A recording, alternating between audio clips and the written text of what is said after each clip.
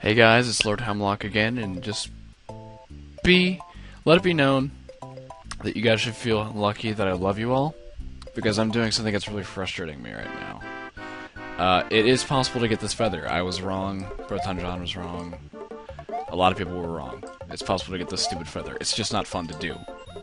I didn't mean save state, whatever, I don't care anymore.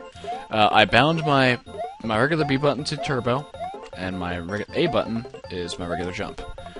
Because, as far as I can tell, I need both. You need the crouch jump, turbo through the hole,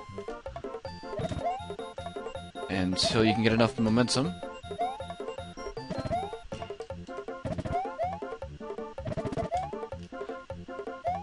And you get, oh!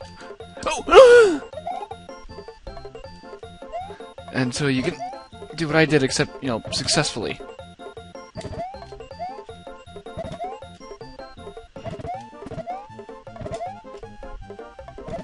Would be better if I'd turn it on slow, but that'd be cheating.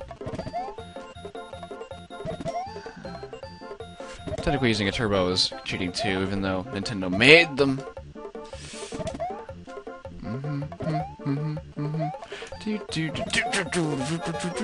Fuck you. I don't care about your sound. I'm trying to do a special thing here. It has absolutely no purpose whatsoever.